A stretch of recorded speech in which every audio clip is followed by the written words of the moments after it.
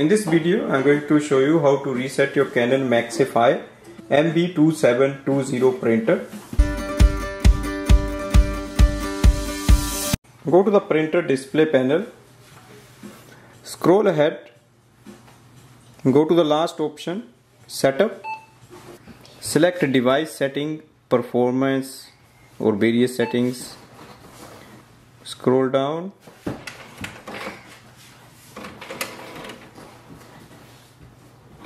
go to the last option, reset setting.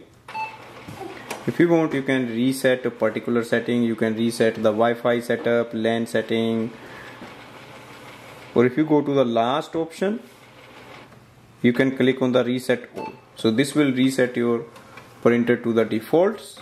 Press OK, confirm,